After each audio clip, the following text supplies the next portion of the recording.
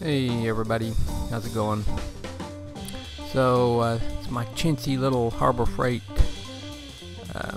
drill press vise that I picked up the other day, and you know, once setting it up on the thing, like the holes, you know, up on the platform there, the holes didn't quite, the slots I guess you could say, didn't line up. So made a little template there and just kind of marked the center of each slot. And basically what I'm doing here is I'm making a little fixture to adapt that the little vise to the drill press base there. And the reason I'm doing that is I needed to make a little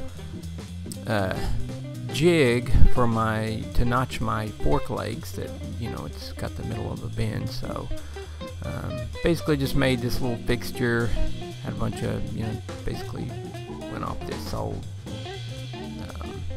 Craftsman jack here that I've been robbing bits and pieces of scrap metal from, and kind of backpedaling here a little bit because I had already cut all this out, and so I just kind of wanted to show where I got the pieces from essentially. So got this piece there, I cut it with my grinder, and then just that's kind of the strap pieces there, and then the two pieces on each end that I used to make the little drill press vise fixture universal mount jig. So essentially what I did is just cut the pieces up there and drilled, you know, figured spots on each end, drilled some holes, tapped them, and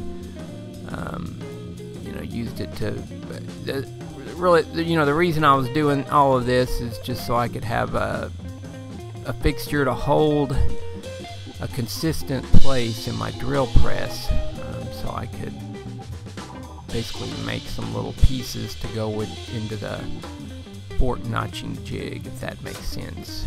I don't know, so it's, you know, basically just tapping the holes here, but you know, in the past I've kind of just maybe done some things like clamped some angle iron and made like a temporary fixture on my drill press, but you know, this was kind of a lot of work to do all this, but it was something that I could in the future set up and would be a little quicker and easier than clamping down at, you know, some temporary pieces if I need to make a run of some pieces or whatnot. So that's kind of what I did here. So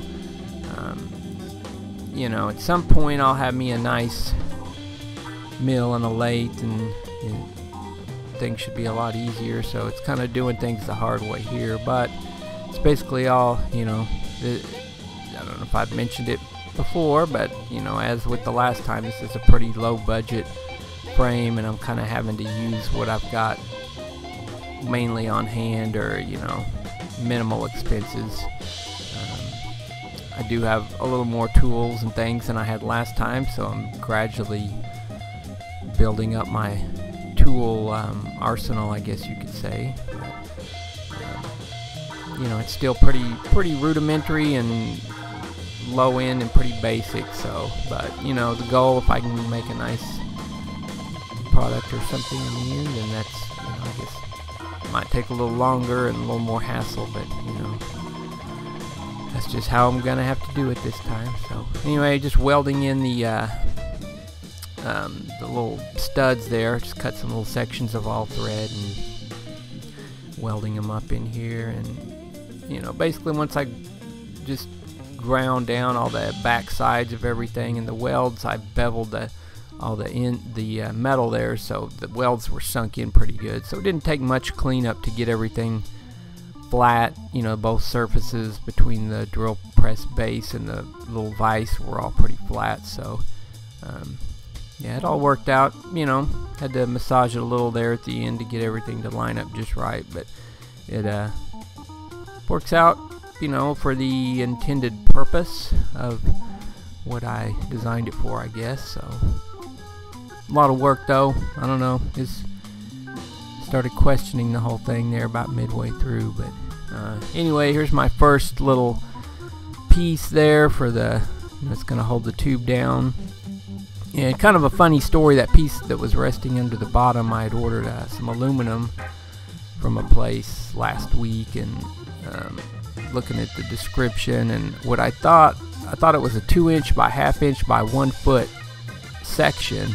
I was like, oh yeah, that's, you know, it's like only $5 and something. Ah, that's a good deal. Yeah, I'm going to get one of those, and I can cut it up and make all kinds of little pieces like this one here. And come to find out, you know, after it shipped, I looked at the invoice, and it was a 2" by 1/2 inch by 1 inch piece. So pretty much about the size of a, you know, I get this bag that shows up, it's about the size of a cigarette lighter or something inside. And so yeah, that was kind of comical. But I actually used the little piece there at the end of the little jig here, the little fixture. It's at the part where the fork actually kind of bends, so I don't know, I was able to actually use it. But I don't know, got to just pay attention to the details, I guess, when you're ordering this. I could have sworn it said 1 foot, you know, and not 1 inch, but oh well, live and learn.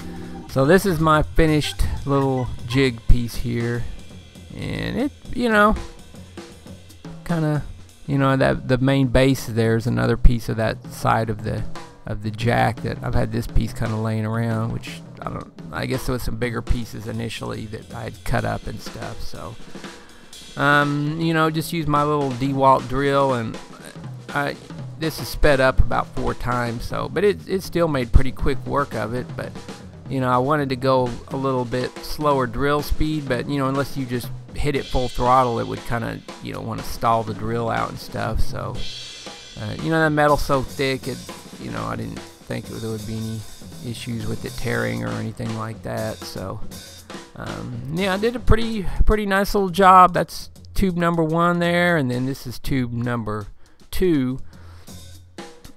So you know, they cut it, you know, with a little bit of the, you know, the I don't know, I guess play that's in the shaft there where the hole saw attaches to and goes through the little, you know, the fixture. That I basically just took that part off of my little Harbor Freight tube notcher and bolted it to this, and then, you know, I'll just put it back on the other one to notch the frame tubes. But it's got a little wiggle, so it kind of maybe offset it about maybe a 1/2 millimeter, but I got it all cleaned up there. And you know, there's always a little bit of deburring and cleanup, and so I, you know, got it all leveled out, and it ended up pretty nice.